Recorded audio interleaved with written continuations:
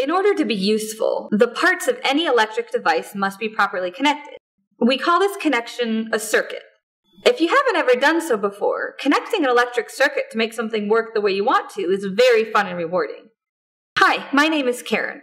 Welcome to Great Lakes Science Center. Today, we will be looking at the breadboard circuit exhibit. With breadboard circuits, you can create hundreds of different combinations of functional electric circuits.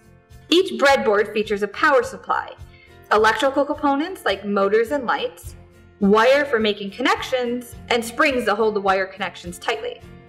By starting out with a very simple circuit, we can understand the basic functions of the components. In this simple circuit, a light will turn on when the wires are properly connected from the power source to the light and then back to the power source. Note that electricity must flow through all of the components: the power source, the wires, and the light bulb. For an added challenge, try to include a button or a switch in your design. Why might a button or a switch make the circuit more useful?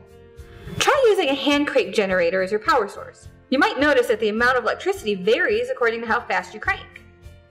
Try to create a circuit using light switches just like we have in our homes. Generators create electricity that rapidly flows back and forth. The pedal generator is connected to a circuit that will light up with more bulbs the harder you pedal, like a giant hand crank generator. I hope you enjoyed learning about breadboard circuits. Come and visit us. Enjoy this and many other electrifying experiences at Great Lakes Science Center.